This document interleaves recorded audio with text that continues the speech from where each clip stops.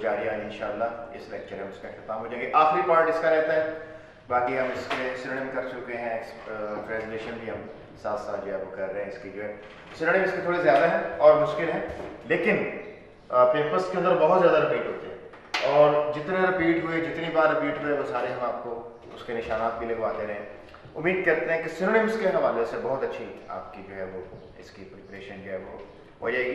तो सॉन्ग पे हमने इसका एंड किया था। सॉन्ग के बाद जो आगे नोट है, तो नोट दर हकीकत इसी सॉन्ग की जो है वो ट्रांसलेशन है। वो कहते हैं note it's a song in praise of once country. आपके अपने मुल्क की तारीफ के अंदर एक आदमी ने वो गीत गाया है, my country the sweet land of liberty. वो कहते हैं कि ये आज़ादी की बड़ी प्यारी सरजमीन है। आई सिंग फॉर दिस लैंड, और इस ज़मीन के लिए मेरे नगमे हैं। वेयर माई फादर्स ट्राइड, मेरे वालिदैन यहाँ हमारे हैं। It's the land of pilgrims pride. ये मेरे गलत में होता है कि ज़ायरीन के लिए ये जगह बाइसे फ़ख्र है, वो यहाँ पे आना बाइसे फ़ख्र समझते हैं। And let the freedom ring from every side. पर इसकी हर जगह, हर कोने, हर देहात, हर शहर में आज़ादी को गूंजने दें। मतलब आज़ादी से मुराद क्या है कि इस पर जितने भी तबकात हैं, वो ब्लैक्स हैं, वो वाइट्स हैं, वो जो भी हैं, तो उनको बराबरी के हकूक़ जो है वो होने चाहिए। जो है रेशियल डिस्क्रिमिनेशन जो है वो नहीं होनी चाहिए। And if America is to be a great nation, और अगर अमेरिका ने एक अजीम कौम बनना है, पीछे जिक्र आया है कि it's a dream deeply rooted in the American dream. वो अमेरिकन ड्रीम क्या है? That America is to be a great nation of the world. किसने दुनिया की अजीम कौम बना? फिल वक्त अमेरिका जो है वो सुपर पावर है, सारी दुनिया इसको जानती है। लेकिन बेटा ये सुपर पावर कैसे बना? उस रेशियल सेग्रीगेशन पर काबू पाके जो है उसके बाद जो है, और इस वक्त जो अपने आप को ये इंसानी हकूक़ का चैम्पियन कहलवाता है, उसका अलमबरदार कहलाता है, अपने आप को कहलाता है। लेकिन पहले उसने अपने इन इलाकों के अंदर सारी रेशियल डिस्क्रिमिनेशन जो है वो ख़त्म किया है, तबकाती कशमकश जो है वो ख़त्म किया। कोई वहाँ पे जो है इस तरह का अफकारों और गोरों वाला जो है कोई हिसाब किताब। एक और छोटी सी बात जो है, आज से करीब 1400 साल पहले खुतबा हुज्जतुल वदा में हुज़ूर सल्लल्लाहु अलैहि वसल्लम, बड़ी मशहूर कोट आपको बड़ी भी होगी, आपने सुनी भी होगी, कि किसी काले को किसी गोरे और किसी गोरे को किसी काले पर कोई फजीलत हासिल, किसी अरबी को अजमी और अजमी को पर कोई फजीलत हासिल नहीं। यानी कि जो कोड ऑफ कंडक्ट जो है 1400 ईयर्स अगो जो है वो उन्होंने बताया, उसको 20th सेंचुरी के अंदर इन्होंने एक्सेप्ट किया। और वो भी बड़ी मतलब ले तो लाल के बाद जो है, बड़ी हंगामा रही के बाद, कत्ल गारत के बाद, खुद ये मार्टिन लूथर किंग JR जो है ये भी असैसिनेट हुआ इसी अपनी एफर्ट के अंदर जो है। फिर जाकर जो है इन्होंने इनके डिस्ट्रीमेंट को सरेंडर किया और इसको एक्सेप्ट किया, जो कि बड़ी एक लीगल और लॉफुल और बड़ी जायज़ सी डिमांड थी। ज़ाहिर है तमाम इंसान जो है पैदाइशी एतबार से बराबर हैं, उनको बराबर के हकूक़ हासिल होने चाहिए। अगर अमेरिका ने एक अजीम कौम बनना है तो इस बात को ज़रूर सच साबित होना चाहिए, मतलब हमें बराबरी के हकूक़ देने होंगे, ब्रदरहुड होनी चाहिए। So let freedom ring from the prodigious hill tops of new Hampshire. इसको अंडरलाइन करते हैं, अगर आपके पास हाईलाइटर है तो उसको हाईलाइट करते आइएगा। सबसे पहले बेटा डेजर्ट स्टेट कौन सी है? वो मिसिसिपी है। रेड हिल्स कहाँ पे है? वो जॉर्जिया में है। ये अपने जहन के अंदर रखना है। और किस जगह का गवर्नर जो है वो इंटरप्शन कर रहा है? एलाबामा का गवर्नर जो है। ये सारी बातें आपको पता होना चाहिए। अब मजीद आगे थोड़ी सी मुश्किल है यहाँ पर ये बातें जो है। प्रोडिजियस हिल टॉप्स कहाँ पे हैं? वो बेटा न्यू हैम्पशायर। प्रोडिजियस कहते हैं सर्व बुलंद बालू, ऊंची ऊंची जो है। Late freedom ring from the mighty mountains of New York. हमने लेसन नंबर 9 के अंदर पढ़ा है, हमने आपको बताया था माइट जो है ना, माइट किसका मतलब था? पावर। माइट ये नाउन है, तो अब इसमें वाई आ जाए तो ये इसका एडवर्ब हो जाएगा पावरफुल। इसका सिनोनिम है पावरफुल, इसके पास स्ट्रेंथ हो। अब पहाड़ तो ताकतवर नहीं होते। ताकतवर का लफ्ज ऐसे वो जानदारों के साथ एसोसिएट किया जाता है, पहाड़ों के साथ तो बेटा नहीं किया जा सकता। तो पहाड़ों के लिए वर्ड आप यूज नहीं करेंगे। ताकतवर, एक माइटी का और तर्जुमा होता है, एक माइटी का तर्जुमा होता है जायगेंटिक, ह्यूज के लिए ये इस्तेमाल। तो यहां पर बेटा ये ह्यूज की सेंस दे, ऊंचे बड़े बड़े जो पहाड़ है न्यूयॉर्क। अब ये भी आपने इसको अंडरलाइन करना बेटा। माइटी माउंटेन्स कहां पे हैं? वो न्यूयॉर्क में। प्रोडिजियस हिल टॉप्स कहां पे हैं? न्यू हैम्पशायर में है। Left freedom from the heightening एलेगनीज of Pennsylvania. एलेगनीज पहाड़ी सिलसिलों का नाम है। जैसे हम कहते हैं कोहे कराकन, उसका तर्जुमा तो नहीं होगा कराकन रेन्स, ठीक हो गया। तो इसका तर्जुमा नहीं होगा हाइटरिंग, HEIGHTEN, ये इसका वर्ब हो जाएगा। हाइटन, बुलंद होना, मेक हायर, बुलंद होते हुए। एलिगनीज के सिलसिले हैं कहां पर बेटा? पेंसिल्वानिया, वहां भी आजादी को गूंजे। Late freedom from the snow capped Rockies of Colorado, Colorado के कहा बर्फ को स्नो कैप्ड, यानी कि जिन्होंने बर्फ की कैप पहनी हुई है, स्नो क्लैप भी कह सकते हैं, स्नो कवर्ड भी कह सकते हैं। इसके जो है ये कहां पर है? कोलोराडो के अंदर है। दोबारा हम रिपीट करते हैं बेटा कि प्रोडिशियल टॉप्स कहाँ है? हैम्पशायर में है। माइटी माउंटेन्स कहाँ है? वो न्यूयॉर्क में है। और हाइटरिंग एलिगनीज कहाँ पे है बेटा? पेंसिल्वानिया के अंदर है। और स्नो कैप्ड रॉकीज कहाँ है? जो बर्फपोश पहाड़ है कहाँ के बेटा? कोलोराडो के। वहाँ से आज़ादी के नारे जो है वो पूछने दें। Late freedom ring from the कर्वेशियस peaks of California, कर्वेशियस curve जिसके अंदर बल खाती, जो बल खाते हुए पहाड़ी है वो कहाँ पे है बेटा? कैलिफोर्निया। पीक्स चोटियां हैं, कैलिफोर्निया की बल खाती पहाड़ी चोटियों से आजादी को गूंजने दे। But not only that, late freedom ring from stone mountain of Georgia, Georgia की वजह दो ऑब्जेक्टिव आ गया आपके पास। एक रेड हिल्स कहाँ पे है? वो भी जॉर्जिया के अंदर है। दूसरा स्टोन माउंटेन, पथरीले पहाड़ के किस्म के होते हैं, पथरीले बंजर जहाँ पे कोई वो नहीं होती, ग्रीनरी नहीं होती, बर्फपोश होते हैं, ग्रीन भी होते हैं, कई तरह के होते हैं। And let freedom ring from lookout mountains of Tennessee, Tennessee भी एक इनकी जगह है, एक इनकी स्टेट है। वहाँ पे लुकआउट के देखे ना, एल कैपिटल है, तो लुकआउट का लुकआउट ही लिखते हैं। वैसे लुकआउट तो तलाश होता है। लुकआउट माउंटेन्स जो है टेनेसी के, वहाँ से आज़ादी को गूंजे। Late freedom ring from every hill and mole hill of Mississippi. मोल एक छोटा सा जानवर है, ये बिल बना के रहता है।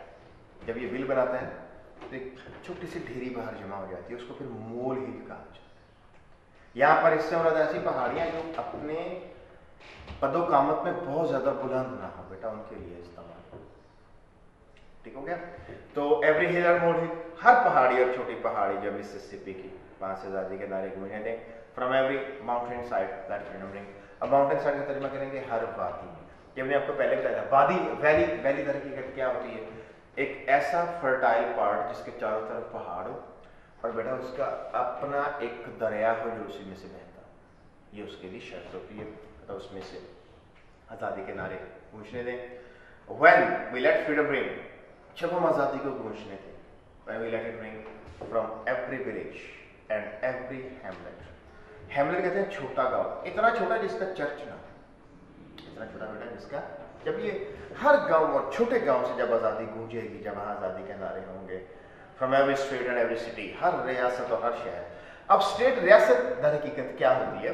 हाँ, होता यह है कि आपको पाकिस्तान के लिए कहते हैं कि रियासत है, एक रियासत का मतलब एक मुल्क भी होता है, और रियासत जो स्टेट जो है एक मुल्क के अंदर भी होती है। हमारा जो मुल्क है वो एडमिनिस्ट्रेटिवली, एडमिनिस्ट्रेशन के हिसाब से वो सूबों के अंदर डिवाइड है। इसका बड़ा जो एडमिनिस्ट्रेटिव यूनिट है बेटा वो सूबा है। अमेरिका के अंदर जो बड़ा एडमिनिस्ट्रेटिव यूनिट है वो बेटा रियासत। ठीक हो गया? हर शहर से आज़ादी को गूंजने दें। Well speed up that day, तो उस दिन की तरफ हम तेजी से जाएं। किस दिन की तरफ?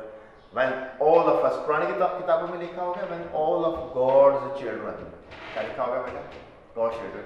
पहली बात तो ये किताबें जो न्यू परचेज करें आप लोग, when all of us sing, black man and white man, कौन कौन? गोरे और स्याह जो है कौन जो है will be able to join hands, और हाथ में हाथ मिलाएंगे and sing in the words of the old negro spiritual, और बूढ़े हबशी का ये मजहबी गीत गाएंगे। फ्री एट लास्ट के आखिरकार हम आज़ाद हो गए, आखिरकार हम आज़ाद हो गए। Thank God almighty, we are free at last, आखिरकार हम आज़ाद हो गए। अल्लाह ताला का शुक्र। ठीक है बेटा, ये लेसन कंप्लीट हो गया। अभी भी जो हमने एक्स्ट्रा पढ़ा है मैं आपको उसके बाद वहाँ पर ट्रांसलेशन करवा देता हूँ। तमाम सेंटेंसेस की गौर से सुनिएगा, फिर हम इसके सिनोनिम्स और फिर बाद में इसकी एक्सरसाइज। नोट ये नहीं आएगा, आपको नोट की ट्रांसलेशन करने की जरूरत नहीं है। And if America is to be a great nation, it must become true. और अगर अमेरिका ने एक अजीम कौम बनना है तो इस बात का ज़रूर सच साबित होना होगा। So let's remember from the prodigious hilltops of New Hampshire, तो न्यू हैम्पशायर के बुलंद वाला पहाड़ी सिलसिलों से आज़ादी को गूंजने दें। Let's remember from the mighty mountains of new York. हम एक वर्ड यूज करते हैं सर्बफलक। न्यूयॉर्क की जो सर्बफलक, बहुत बड़े को कहते हैं, फलक तो सर्बफलक पहाड़ चढ़े, वहां से आज़ादी को गूंजने दें। Right remember from the heightening एलेगनीज of Pennsylvania, Pennsylvania के बुलंद वाला एलेगनीज के पहाड़ी सिलसिलों से भी आज़ादी को गूंजने दें। Let's remember from the snow capped Rockies of Colorado, Colorado के बर्फपोश पहाड़ों से आज़ादी को गूंजने दें। Let's remember from the कर्वेशियस peaks of California, California के बल खाते हुए पहाड़ी सिलसिलों से आज़ादी को गूंजने दें। But not only that, let's remember from stone mountain of Georgia, Georgia के पथरीले पहाड़ों पर आज़ादी के नारे गूंजने दें। Let's remember from the lookout mountain of Tennessee, Tennessee के जो लुकआउट पहाड़ी सिलसिले हैं, या लुकआउट खूबसूरत कर लें तहजीब पर, वहाँ भी आज़ादी को गूंजने दें। Let's remember from every hill and more hill of Mississippi, Mississippi की हर पहाड़ी और छोटी पहाड़ी से आज़ादी के नारे गूंजने दें। अब मिसिसिपी के भी दो एडजेक्टिव हो जाएंगे। एक ये है डेजर्ट स्टेट, कौन सी है बेटा, वो भी मिसिसिपी है। और नंबर दो मोल हिल, और हिल कहाँ पे, वो भी मिसिसिपी की है। ये दो एडजेक्टिव, एक जॉर्जिया के दो हैं और एक बेटा इस मिसिसिपी के दो हैं। From every mountain side that, इसके हर वादी में आज़ादी के नारे गूंजने।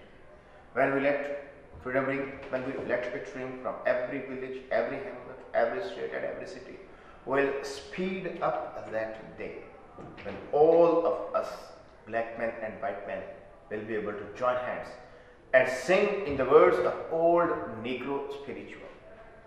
जब हम आज़ादी को गूंजने देंगे, जब हम आज़ादी को हर कस्बे, हर गांव, हर रियासत और हर शहर में गूंजने देंगे, तो उस दिन की तरफ हमारी रफ्तार तेज हो जाएगी, जब हम सारे स्याह फाम और सफेद फाम हाथों में हाथ मिलाएंगे और बूढ़े हबशी का ये मजहबी गीत गाएंगे, free at last, free at last, आखिरकार हम आज़ाद हो गए, आखिरकार हम आज़ाद हो गए, थैंक गॉड ऑलमाइटी, अल्लाह ताला का शुक्र है, we are free at last, आखिरकार हम आज़ाद हो गए। ठीक है बेटा, कॉपी पेन से निकाल लें, आपको मैं इसके सिनोनिम्स हैं वो करवाता हूँ इस पार्ट के।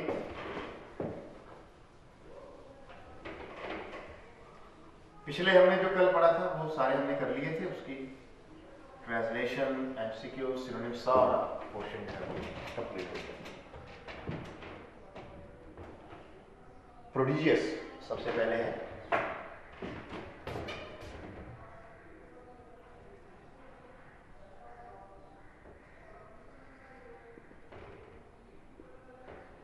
बहुत बड़े, ठीक।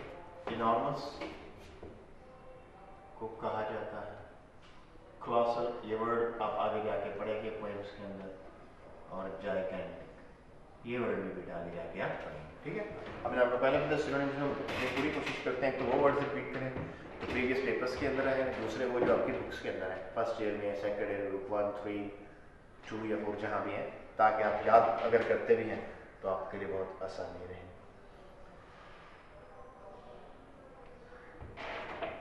हाइटरिंग, बुलंद होती हुई, उभरती हुई,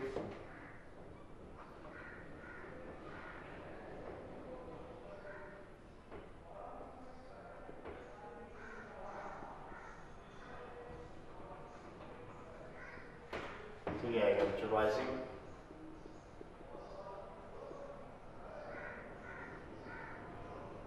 अपलिफ्ट, गोइंग हाई,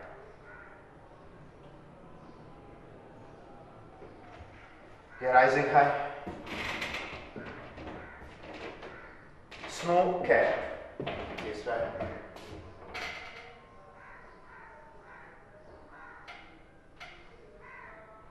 एडजेक्टिव है, बर्फपोश, उर्दू में आप सब वर्ड हम इस्तेमाल करते हैं, बर्फपोश, आप स्नो क्लैड भी कह सकते हैं और स्नो कवर्ड भी बेटा आप यूज कह सकते हैं। कर्वेशियस पीक्स है, इसके बाद बल खाना। ठीक, ये था हैमिंग कर्व्स। जब बल होंगे तो बेटा वो चीज स्ट्रेट होगी या वाइंडिंग होगी? एक तो विंड होता है हवा, एक वाइंड बल खाना, यानी कि जब आप इसकी प्रोनाउंसिएशन भी चेंज हो जाएगी और बेटा एंगल भी आप कह सकते हैं, जिसमें एंगल्स ज्यादा होते हैं उसे भी कह सकते हैं।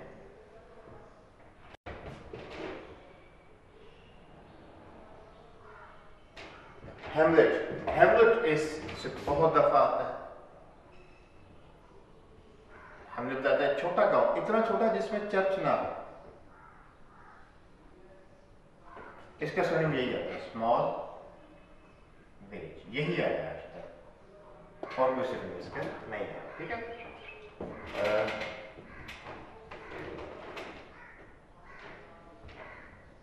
स्पिरिचुअल, स्पिरिचुअल बेटा मजहबी को कहते हैं,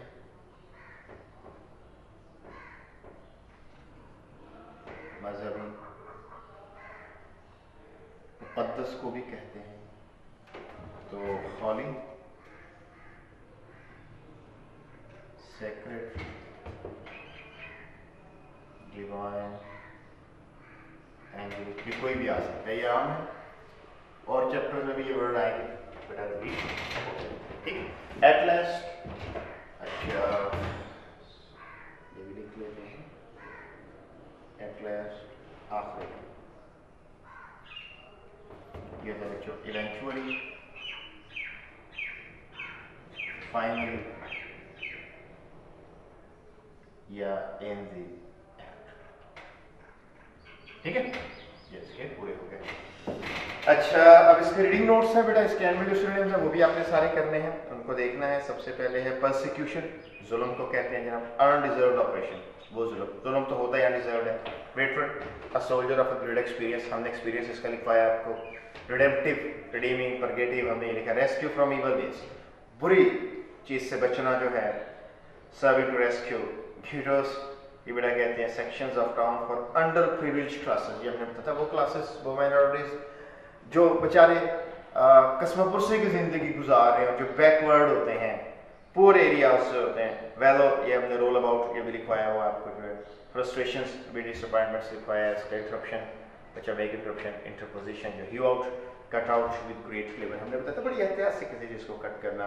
प्रोडिजियस का ह्यूज, हमने प्रोडिजियस यानी कि ह्यूज तो हमने ये लिखा हुआ, हमने प्रोडिजियस का लिखा है, enormous, colossal, जायगेंटिक, huge, big, great, ऐसा है। ठीक हो गया। अब जो है इसके बेटा एमसीक्यूज हैं। Choose the correct answer. You come here out of great trials and tribulations means that option number A, you've come here attending a fair. Option B, facing great persecutions and grief. C, great honor. B, great travels. तो क्या मतलब है, परेशान हो, दुख में, तकलीफ में है, तो ये B ऑप्शन आएगी बेटा, facing great persecutions and grief।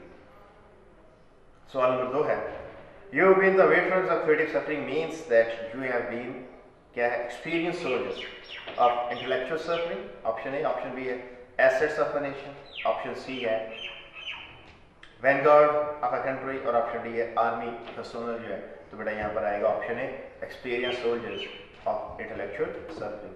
This nation will live out the true meaning of its creed। True meaning of its creed क्या है? Number A, negroes will leave the country, कि सियाह कौम मुल्क छोड़ जाएंगे। Option B, they will come up to the level of others। Option C, they will prove their worth। Option D, they will remain a minority। तो बेटा option B आएगा, they will come up to the level of others। चौथा है, what is the dream? Dream क्या है बेटा? Equality of high and low, ये भी ठीक लगता है। रूल ऑफ द ब्लैक्स, ये तो खैर गलत है। और इसके अलावा जो है निगेशन ऑफ वाइट्स, नहीं, जो ब्लैक जो बात कर रहे थे कि हमें बराबरी के हकूक चाहिए, लेकिन इसका मतलब ये नहीं था कि अगर वो बराबरी के हकूक मांग रहे थे कि बाकियों को एक साइड पे कर दें, जो वाइट है उनके ऐसे हकूक चाहिए, नहीं, वो कहते हैं इनके पास रहें और हमें भी इसके मुताबिक जो वो मिलने चाहिए। तो इसको आम रश्क जायज़ है, इस्लाम के अंदर भी रश्क ये होता है कि किसी के पास कोई चीज़ है ना, तो बेटा आपकी तमन्ना होती है कि अल्लाह उसको दिए, मुझे भी इनायत कर। हसद अलाउ नहीं है। हसद ये होता है इसके पास क्यों है, इसके पास नहीं होना चाहिए। ठीक हो गया। तो यहाँ पर बेटा द प्रैक्टिस ऑफ ब्रदरहुड, क्योंकि ब्रदरहुड की बात हो रही है, टेबल ऑफ ब्रदरहुड की बात हो रही है, walk as sisters and brothers की बात हुई है तो ये ज़्यादा बेहतर है, प्रैक्टिस ऑफ ब्रदरहुड। लेकिन अगर पिछला जो बी ऑप्शन है equality of high and low, ये भी गलत नहीं है, क्योंकि दोनों आ जाए यानी ऑप्शंस के अंदर तो आप ऑप्शन डी को प्रेफर करेंगे, the practice of brotherhood. Which one is a desert state, ये हमने आपको दौरान लेसन भी बताया कि मिसिसिपी की दो एट्रीब्यूट्स उसने बताई हैं। नंबर 1 ये डेजर्ट स्टेट है और नंबर 2 बेटा यहाँ हिल्स और मोल हिल्स भी यहीं पर, ठीक हो गया। तो डेजर्ट स्टेट कौन सी है बेटा? जॉर्जिया है, मिसिसिपी है, अलाबामा है, वर्जीनिया है। वर्जीनिया का तो जिक्र ही नहीं है, तो बेटा एक बनती है कौन सी? मिसिसिपी। वो आप यहाँ पर चेक कर देंगे। व्हाट विल बी सॉरी ये छठा रह गया है। What does the governor of Alabama do? Alabama का गवर्नर क्या करता है? Option A creates interference, option B makes interruptions, option C uses sweet words, option D helps the blacks. दोनों ऑप्शन ए और बी ठीक हैं इसकी। क्रिएट्स इंटरफेरेंस, मेक्स इंटरप्शन, हमने सिनोनिम में लिखवाया आपके जो है इंटरपोजिशन वर्ड है, इंटरप्शन है, इंटरफेरेंस, हमने सिनोनिम दोनों लिखवाए, ये दोनों ठीक है। और एक बात याद रखिएगा, हमने एमसीक्यू में पहले ही बताया था आपको, अगर आपको कंफर्म भी है कि चारों ठीक है फिर भी आप एक टिक करेंगे, और आपको कंफर्म है चारों गलत है फिर भी आप एक ऑप्शन जरूर टिक करेंगे। बेटा ये आपने उसके अंदर व्हाट विल बी एक्सल्ट, किस चीज कौन सी चीज बुलंद मरतबा हो जाएगी? हिल, माउंटेन, वैली, रिवर। बड़ा इंपॉर्टेंट एमसीक्यू है, इस चैप्टर से अक्सर रिपीट होता है। Every valley shall be exalted. Every hill and mountain shall be made low. अब इसका क्या मतलब है? हर पहाड़ और पहाड़ी को झुका दिया जाएगा। Option A all high and low will become equal. Option B hills and mountains will be leveled. Option C there will be no distinction of classes. Option D the low classes will rise up. अगर ये देखा जाए ना तो ये तीनों option ठीक है। Option A all high and low will become equal. Option C there will be no distinction of classes, and option D the low classes will rise up. ये तीनों ठीक है। इनमें से ज्यादा बेहतर जब option A all high and low shall become equal. The glory of whom shall be revealed, ये हमने लेसन पढ़ाया था, आपको बताया भी था अपने दिन में ना। बावर यूज है लॉर्ड, LORD, लॉर्ड। प्रेसिडेंट है, गवर्नर है, लॉर्ड है, मेयर है, तो सी ऑप्शन है Lord. What is the beautiful symphony of brotherhood? Musical symphony क्या है? Option A violin, option be a guitar, option see the beautiful song of brotherhood, option D musical composition of the brotherhood. बच्चों की अक्सर यह आदत होती है वो की बुक से याद करते हैं। तकरीबन जितने भी की बुक्स मेरी नज़रों से गुजरी हैं उन सब के अंदर ऑप्शन डी को ठीक किया गया है, musical composition. Option see the beautiful song of brotherhood. बेटा याद रखिएगा, जो सिम्फनी होती है वो सॉन्ग नहीं होता, सिंपल धुन होती है, वो म्यूजिकल कंपोजिशन होती है। तो बेटा यहाँ पर सॉन्ग नहीं आएगा, बल्कि क्या आएगा बेटा? यहाँ पर आएगा म्यूजिकल कंपोजिशन, ऑप्शन डी। ठीक हो गया? ट्रू फॉल्स आपके सिलेबस के अंदर शामिल नहीं है, क्वेश्चन आंसर्स हैं, हम डिस्कस कर लेते हैं। Question number 1, what was the cause of negroes discontentment? क्या वजह है?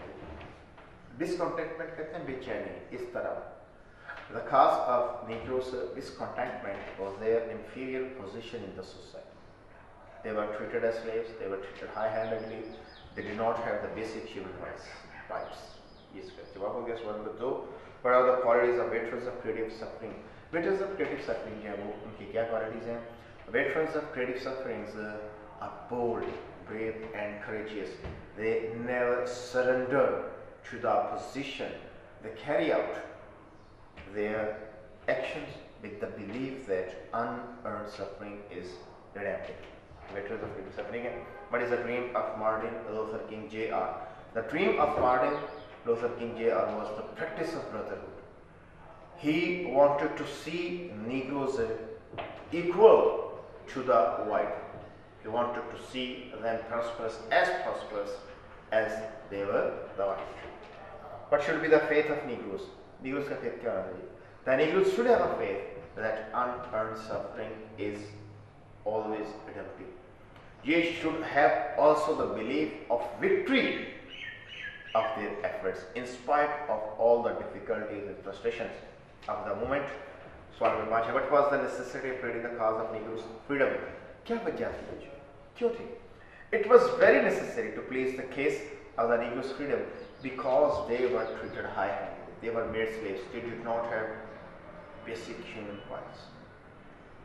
सवाल number 6, what should be the criterion of the judgment of a person? क्या criterion होता है? The criterion of judgment of a person should not be his creed, his caste, his beliefs, or anything else, or skin color. A person should be judged on the basic moralities and the basic human values. Do the Negroes enjoy liberty in all parts of their country? Yes. Negroes enjoy liberty and freedom in all their parts of the country. They were slaves in the past, but now they enjoy liberty and freedom. सवाल number 7 है, from which part of the country did the Negroes gather there? ये जो second paragraph है, Mississippi है, Alabama है, south Carolina है, Georgia है, ये पार्ट से 4 से कटे हुए हैं. Write down the song in your own words. Song को लिखे बेटा. Song, the song is in praise of one's country. The singer says that his country is a sweet land of liberty. It's a land of his pride, and his fathers have died there. सवाल number 10, what is the effect of repetition of words? अच्छा, बार बार repeat करता, I have a dream, I have a dream, I have a dream. The repetition of words is very important in uplifting the courage and morale of the listeners. The repetition of words is a rhetorical device used by the orators to take the audience to the direction they want to lead them to. Repetition of words को use करते हैं, audience को जिधर चाहे बेटा अपने साथ जज्बात के रोल बाहर करे जाते हैं. Write a note from the struggle of Martin Luther King Jr. for the Negroes. Martin Luther King Jr. was the most charismatic leader in the civil rights movement which began for Negroes in the USA. Though he was assassinated, but his struggle and effort was so powerful that eventually Negroes got their freedom. But was the creation of the Negroes in his ways? इस सवाल को हम बार बार discuss कर चुके हैं. What was the cause of Negroes discontentment? They were paid slaves. They did not enjoy basic human rights. ये सारा इसके अंदर है. Write 10 lines on racial discrimination. इतना लंबा सवाल तो आपको आता नहीं है. Racial discrimination जो इसके ऊपर आ सकता है. Racial discrimination destroys the social texture and fabric of the society. It causes the downfall of the other classes, and while it ensures only the uplift of one class, but it also results in chaos, confusion and disturbance. Write the summary वाला सवाल होता नहीं है. What are the measures you can take to ensure justice with all the sections of the society? बेटा कौन से measures हैं कि आप अगर उनको इख्तियार करें तो social justice हो सकती है? इसका simple, there should be no discrimination on the basis of caste, color, creed. To a government, all persons should be equal. उसके बाद है जनाब कॉलम 1 और कॉलम 2 को मैच करना. बेटा ये आपके सिलेबस में नहीं है. सवाल नंबर 5 क्रॉस करें. सवाल number 6, use the correct form of the verb given in the brackets. ये ऐसे नहीं आएगी, आपसे क्यों टाइप आएंगे ये बाद में करवाए जाएंगे. पंक्चुएट द फॉलोइंग लाइंस से इसकी पंक्चुएशन करने की फिलहाल जरूरत नहीं. देखोगे बेटा, तो ये आपका चैप्टर नंबर 11. अच्छा आगे भी है. सवाल नंबर 8 है, use the following phrasal verbs in your own phrasal verbs से सेंटेंस. फ्रेजल वर्ब्स को नहीं करने, सेकंड के अंदर होते हैं. Read the question and answer the question given at and comprehension का सवाल बेटा ये आपके सिलेबस के अंदर शामिल.